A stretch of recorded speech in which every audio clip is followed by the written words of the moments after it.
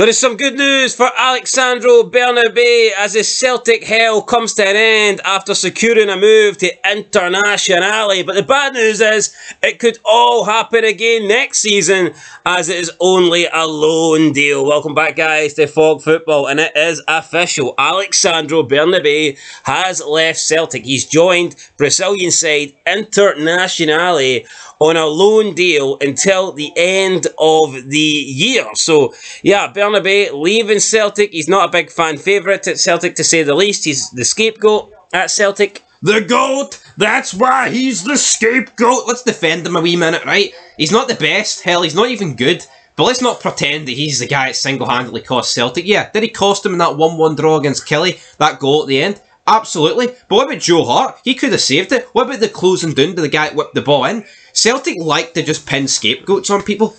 The left-back position's a scapegoatish position at Celtic Park. Because even Greg Taylor, as good as he can be, see when he has a poor game and Celtic don't win, it's like, Greg Taylor's fault. Look at Mikey Johnston, though. The guy's actually doing well in the Championship, right? He scored a few goals for Celtic this season, and it just seems to be that Celtic fans gave up on him. I think it's a case of Rodgers trying to go his way, there's no way to go. My way or the highway. He's just not fancied Bernabei. And here, Rangers got a similar situation, right? Where no one wants Barisic to play, but you would still rather him at the club. Well, it's funny you brought up Barisic, because I was going to compare Bernabei to Yilmaz. I think when you look at Yilmaz in his first season at Rangers, it was a little bit similar to Bernabei, where he never really got much game time, but the fans weren't really sold on him. They didn't think he was good enough. Cost approximately the same amount of money.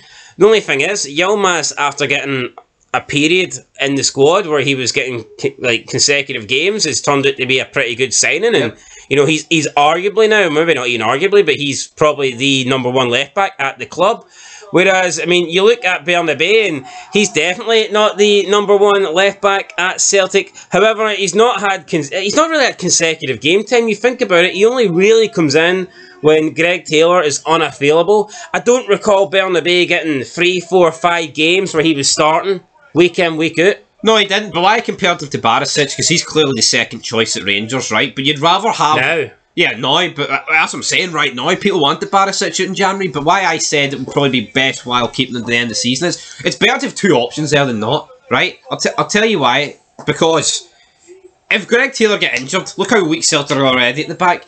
Bernabei's pish, but is it not better playing Bernabei at left back than, I know, forcing like Liam Scales out there? He's got no pace. Well, I think some people prefer Liam Scales out there over Bernabei.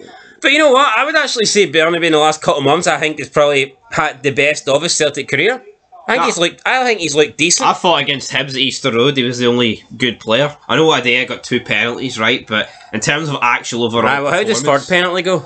Against Hearts? Aye. That was his 4th, wasn't it? No? Was it? No, actually, no, it was his 3rd. I think it was his 3rd, mate. Right, so get your facts right. Yeah, but Celtic get all the penalties. That's why you've lost track. I was thinking ahead there.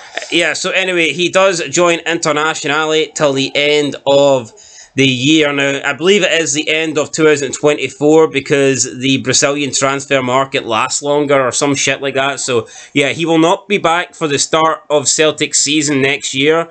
If he is going to come back, it will be just towards the end, probably around December time. So we're looking at Bernabei going to be gone for like the next 10 months. So is his Celtic career done? I mean, if he performs well at Internazionale, can he come back to Celtic, or would that just open up the door to a permanent transfer? Can Bernabei come back? Especially, I don't know, does it hurt Bernabei's chances of coming back if Celtic lose the league this season? Or if Celtic win the league this season? If they win the league, they're like, we don't want him back. But if they lose the league, they're like, right, well, maybe we need him. Do you think what's the best case scenario of Bernabei getting back into the Celtic team and not being sold on a permanent basis? They lose Greg Taylor, they don't strengthen the area, and they have to play him. That's probably the only way. That's the only way they're going to get him in this team. I mean, I don't think it matters how well he does it this internationally, because he hasn't done it for Celtic. You have to do it for your parent club.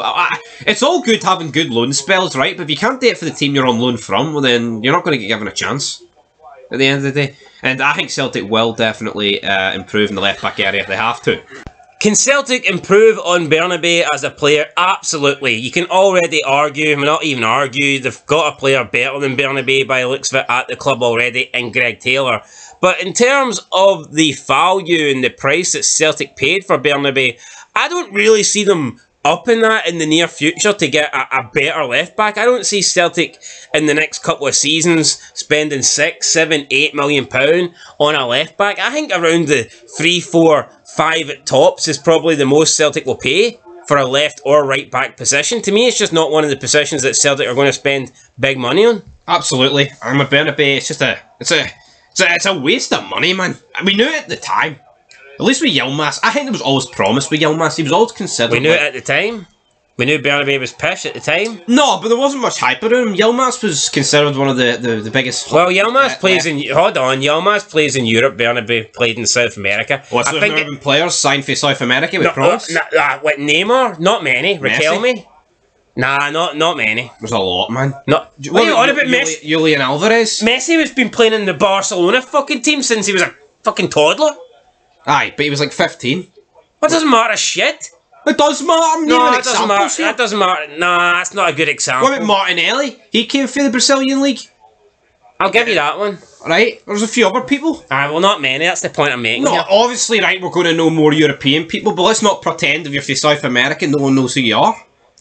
Well, I'd say there's a good chance you could come from South America for $5 million. Nobody knows who you are, but you could be a good player.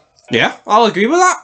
That's alright. But I say, if you're in Europe, you cost £5 million, the likelihood is people are going to know who you are. Undoubtedly, Europeans are more known. We know more of the leagues, right? And if you look at one, I'll fucking kill you. Right. Undoubtedly, the European market is more known to us, right? But I would say secondly to that is the South American market. Well, there's not many other options, is there? Like, I mean... No, we're a small planet, alright? We're not talking about Antarctica here. We're talking about South America that's produced some of the greatest players of all time. So know your role and shut your mouth, as The Rock would say. Till next time, peace.